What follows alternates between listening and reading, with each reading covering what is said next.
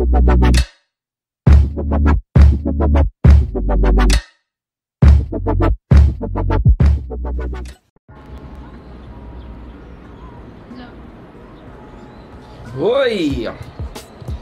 Day 4. So, bagong araw na naman. Pupunta kami Kyoto ngayon. Ngayon yung pupuntahan namin. Maganda siya kasi kung may nakapanood nung movie ni Tom Cruise na Ang Taas ng Araw. Shit. Kung may nakapanood ng movie ni Tom Cruise na The Last Samurai, pupuntahan namin ngayon yung pinagsushootingan ng mga yon. So, sinag namin ng biyahe, parang nasa around 1 hour 30 minutes. So I guess mabilis lang to. Hindi ko na ulit kukunan yung biyahe dahil noong nakaraan mga kinukunan ko, ito lang din yun. Okay? Punta kami train station. My point is, i-video na lang ako pag nandun na. Ngayon, titignan natin kung anong magandang gawin mamaya. Kung anong mga trip na magandang gawin or kung wala, mamanchika lang. So I'm gonna be back. Siguro maya-maya palis na rin kami, biyahe kami. Nahirapan din kayo si mamang umalalay sa amin kasi medyo hindi niya kabisado yung lugar. Malagay, kabisado ko pala yung lugar. Nahirapan siya mag-navigate eh. Sense of direction, medyo tagilid. So, ayun. Babalik na lang ako pag nasa Inari na kami. Inari di siya? Nasa Inari na kami. Somewhere in Kyoto. So, we'll be back. So, we're here. Dami tao. Grabe. Medyo nawawamali ako. Kala ko talaga yung style nung ano, nung The Last Samurai. Yung, I mean, yung ganong dynasty nila. Pero baka sa taas. Tignan natin. Hindi pa rin tayo sure. Hindi, may sinasabi ko ibang movie. Ayun. Pero still maganda naman eh. Maganda naman siya, di ba? Food trip muna. A few moments later. Lo, doon daw po kayo. Tatala ka na naman ha? Grabe, napaka-stressful sa labas. Bakit? Daming tao. Taan eh.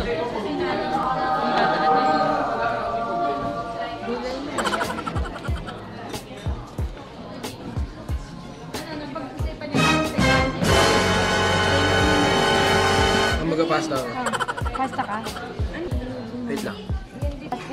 Mix siya. May sandwich, may chicken. Ay muna. Hukoy! Kakain na. Mga busog. So, masan tayo? Doon tayo papasok sa unahan, no? Yung kanina. Parang alam ko na kakain na tayo, te. Talaga naman. Nagtandem pa sila. Ito yung parang sa kita-kita, no? Kala ko yung mismong, ano, yung parang mga malupa-lupa pa yung lugar. Doon, tingin ko doon sa loob yung mas marami. Sa taas? Sushi. Wala. May gusto kong makita na style ng Jap. Although mukha naman siyang luma pa unti-unti. Sabi mo. Pupo na ako kagabi. Nakakawakaw na ito. Pero in fairness, buti ka nakakapupo ka. Saan? Dito, itong gala natin to. Ang pupo ko pa lang siguro nung A1 pa lang. A4 ng puwa. Tingnan mo, pinipimples mo. Puta tayo, maling lumalabas sa mukha. Hindi pala nana. Baboy. Sus, no. Baboy. Yun na. Malaki ito masyado. Yung mga masarap i-montage.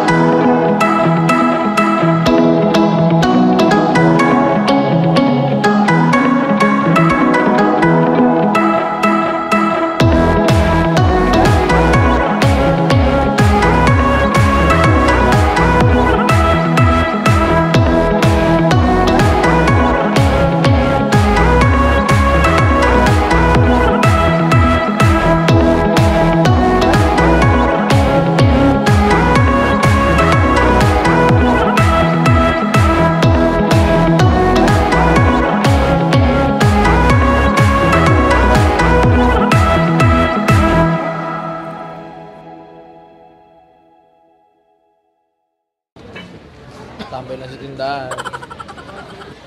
So yun nga, tradition nila every New Year is pupunta sila sa mga temple. Parang ano, Station of the Cross. Tama ba? Station of the Cross.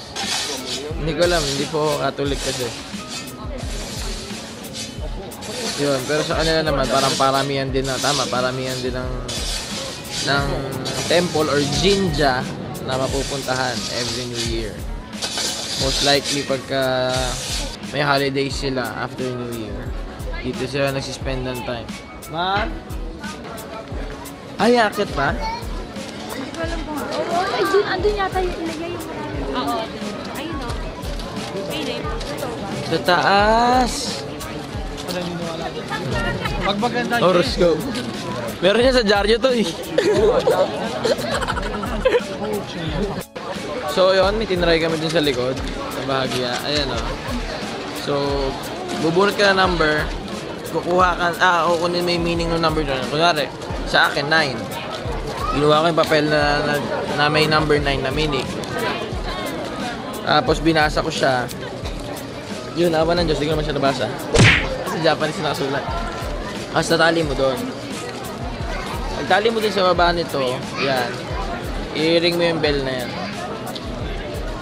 So pagka-ring yung bell, kung maganda man yun o pangit, yun yung nandun sa papel na yan.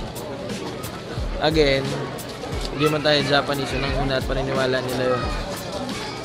So katuwaan lang siya para sa ating, or para sa akin. We don't believe on that kind of gesture naman. Kaya nga yan, subjective yung feeling na yan or yung belief na yan. Pwede kang maniwala kung yun yung belief mo, belief nyo, pwede kang hindi. Tinry ko lang din para may experience lang. Yan, number 29 yung nakuha ko. Ay, number 29. Number 9. Ano, nasi-stress ka na ba? Umayak kayo, ate. Parang may batang nagtuturo eh. Ayun na. Paano daw? Ayun. Ayan na!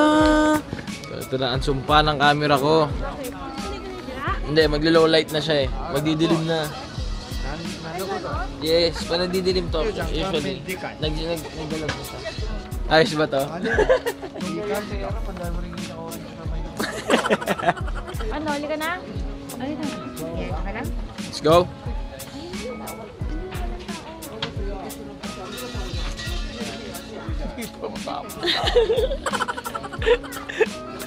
Hindi mo maawat to, tapos ka dyan. Let's go. Let's go. Hindi pa rin pala tapos. Balik namin sa baba. Let's go. A few inches later. Pagod na to. Ang haba ng binyahe natin. Ilang pala. Gusto lang nila ng Kasi dapat dun pa eh. Malayo, malaki pa yun eh. Gusto mo ikutin natin, te? Ito na, ikutin natin. Sige na, ito tayo sa bati pa. Oo. Malayo, bawal bumalik eh. Oo. Hindi, yan nga ang babalik mo. Okay lang yan. Kaya walang bumabalik. Tandaan mo. Hindi, Ang taas. baka next year na bumalik. Sayang yan. Anyway, yun. Kung ibabase nyo to dun sa pwesto, ay sa lugar na pinagsistaya namin nila mama. Ay hindi. Yung tinitirhan namin dito. Euro 7 hours or 7 to 8. Ah? Pwes. 7 to 8 hours yung layo ng dito sa bahay doon. Pero okay pa rin. Sulit naman yung galad. Kaka-vlog niya daw. Gumalablag siya daw. Nag-vlog na. Like, ngayon ka na ba kumain ta? Hello? Kanina pa. Kaya pala nangangayayat ka na eh. Makalat daw yun ah. Tungab nga. 5 pa lang pero para ng 6:30 sa Pilipinas. Para akong siopaw na pinipiga dito. May cover ako sa tenga. So pauwi na kami. Feeling ko dito na ako mag-end talaga. Ito sure na yun. Kasi pauwi na lang din eh. Diretso na ulit ng bahay. Baka naman nauumay na kayo. Lagi nag-end trip doon sa lugar eh. So yun, this one's for sure. Uwian na. Anyway, I think this will be enough for this video. Day 4. This is day 4. Kanina akala ko na wala yung first day clips. Pero I guess pa napanood nyo to. Napanood yun na yung first day, of course. So, yun lang. That's it for this video. Thank you for watching. Please like, comment, and subscribe. If ever you have anything to comment to, kung nagustuhan nyo, paki-like. Kung hindi nyo nagustuhan, please paki-dislike and give some reviews para ma-improve ko pa. So far, hindi rin ako makaisip ng mga quality content dahil nakafocus sa mga gala. Pero gusto ko lang i-clip yung mga gala para for memories. So I hope it will be enough. Thank you for watching. See you again tomorrow.